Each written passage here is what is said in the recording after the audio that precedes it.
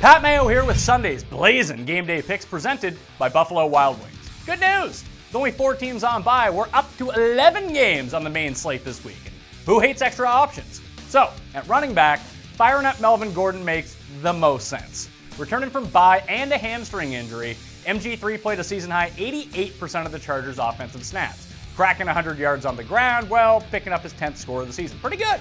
Whether it be by land or by air, Gordon's found pay dirt in 6 straight games, and now he gets the Raiders. He was limited to 58 rushing yards against Oakland earlier this year, but the best part about Gordon is how he always stays involved, even if he can't get anything going on the ground. In that contest, he ended up with 62 yards receiving. The game script is massive favorite this week, should net him close to 20-plus touches, and at full health, that'll be enough to propel Gordon near the top of the Week 10 running backs.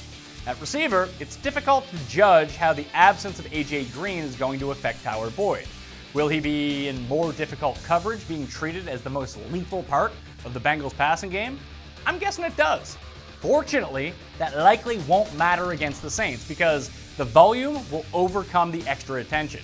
In what appears to be a very pass-happy game script for Cincy, expect Boyd to finish with double-digit targets. And against this New Orleans secondary, that should translate into beaucoup DraftKings points. Finally, at quarterback, there will be the urge to get sneaky and roll out Marcus Mariota against the Patriots. And I don't hate that, actually, but it's probably unnecessary when Andrew Luck's priced down because of his matchup.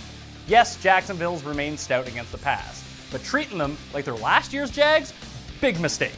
And like Gordon and Boyd, regardless of the matchup, their volume speaks the loudest. The Colts play the fastest pace of any team in football, and in every game where the Colts haven't won by 15 or more, Luck's averaging almost 50 passing attempts per game.